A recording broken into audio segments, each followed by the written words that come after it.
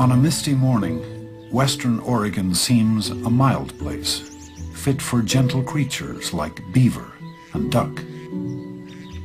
Yet this is home to one of the deadliest animals on Earth. Local legend long hinted at its lethal power.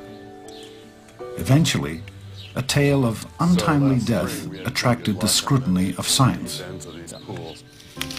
When I was an undergraduate student 37 years ago, my professor told me a story about 3 hunters out here in the Coast Range being found dead, and there was a newt boiled in their coffee pot.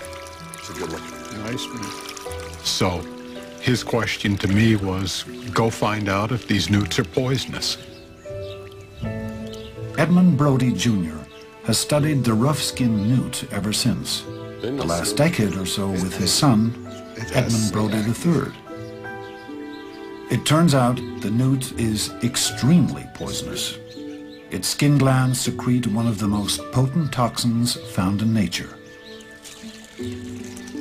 When ingested, the toxin can paralyze a victim within minutes and shut down vital functions within hours. An amount equivalent to a pinhead can kill an adult human.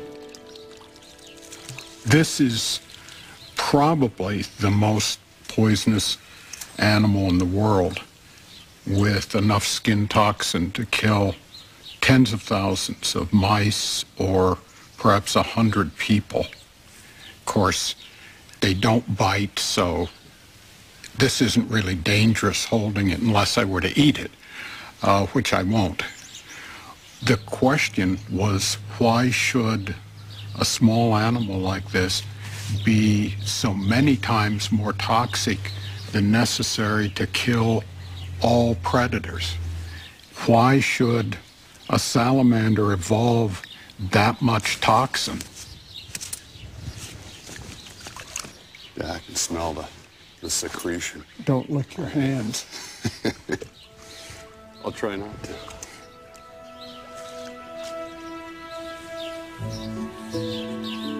No environmental factor can explain the evolution of the newt's extreme toxicity.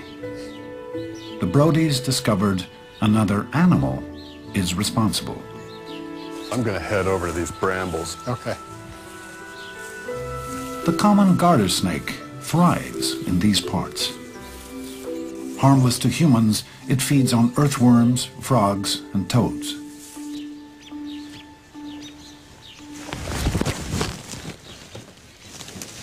But there's one prey in the snake's diet a few other predators ever touch. She's got a food item. Oh, yeah. Look at that. It's a pretty big object. I don't know if it's big enough to be a newt, but it could be. Come on, honey. Here it comes. Yeah, here it is. Hey, how about that? It had eaten a full-sized male newt. Yeah. This species of garter snake is the predator that we think is driving the evolution of the high toxin levels in the newts. This is the only thing that can survive an encounter with a newt. It's the only thing that can therefore represent a selective pressure for increasing toxicity. As the snakes get better at resisting the effects of the toxin, the prey has to evolve higher levels of toxin.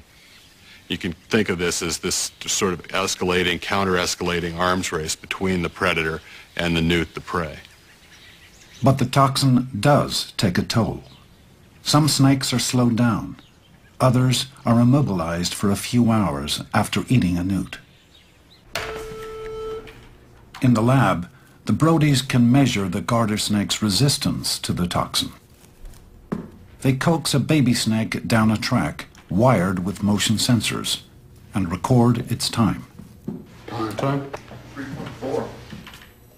Then they inject the snake with a small amount of purified toxin to simulate the effects of eating a newt.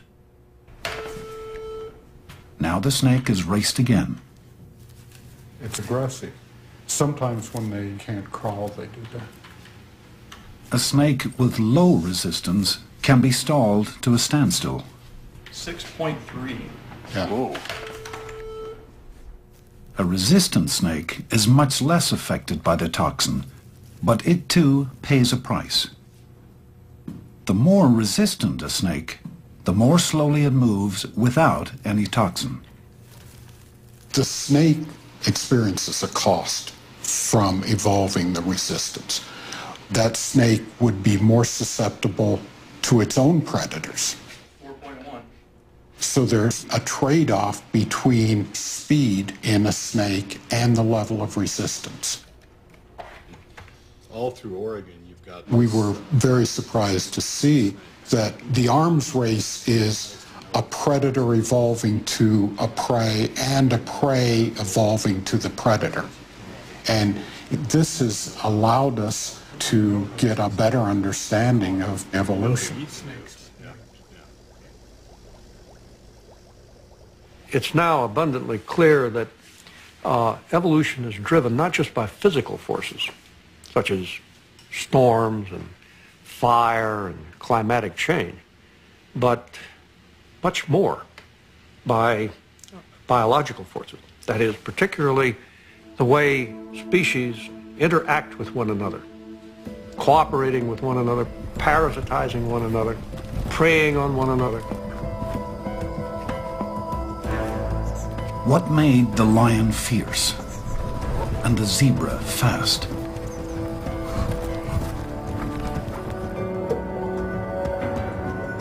What sparked the development of tooth and claw? The deadly dance of predator and prey drives evolution.